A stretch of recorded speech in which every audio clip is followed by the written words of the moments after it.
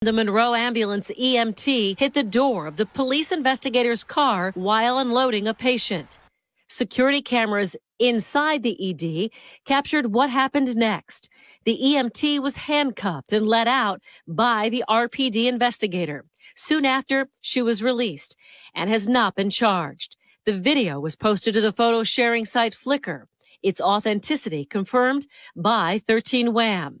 In a statement, Monroe Ambulance said, quote, "Our review of the video footage shows the safety of both our employee and that of her patient were jeopardized by the action of the officer."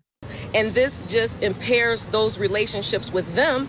And when we see that you're treating someone like this and we expect you guys to work together, how should we feel as the public? The investigator, whose name has not been released, will be on desk duty until the internal investigation is complete. That could be several weeks.